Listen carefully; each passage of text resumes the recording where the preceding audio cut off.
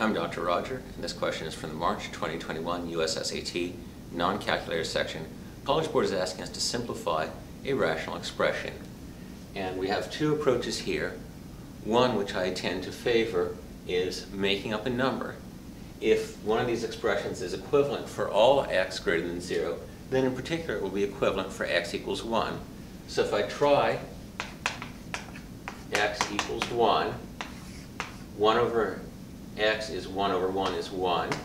1 over 2x is 1 over 2 is 1/2. And that's 2/2 plus 1/2 is 3/2. Checking each of the answer choices for x equals 1, this gives me 1 over 1 is 1. That's not 3/2, that's not correct. This gives me 1 over 2 times 1 is 1/2, which is not 3/2, so that's not correct. This gives me over 3 over 2 times 1 is 3/2, which is 3/2, so that could be correct. But I have to check choice D to see if that also matches, but it doesn't. That's 2 over 3 times 1 is 2/3, which does not match 3/2, so that the only answer that could be correct is choice C, because that's the only answer that matches for x equals 1.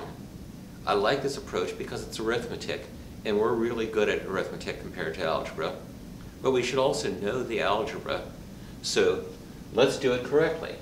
I have 1 over x plus 2 over x. No, that's not what I have. I have 1 over x plus 1 over 2x.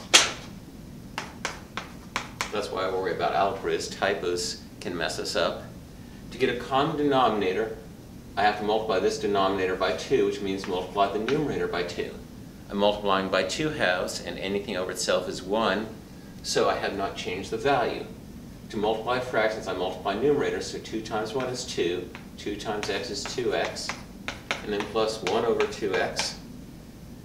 Now that I have the same denominator, I can add numerators. This is 2 plus 1 over 2x, which is 3 over 2x. And that is the answer I got by substituting in numbers. Make sure that you're proficient at solving these algebraically, but also keep in mind that you're just asked to find the correct answer. And if you can find that correct answer with a shortcut, like plugging in x equals 1, you've just saved yourself some time for the harder questions that require more thought, more creativity.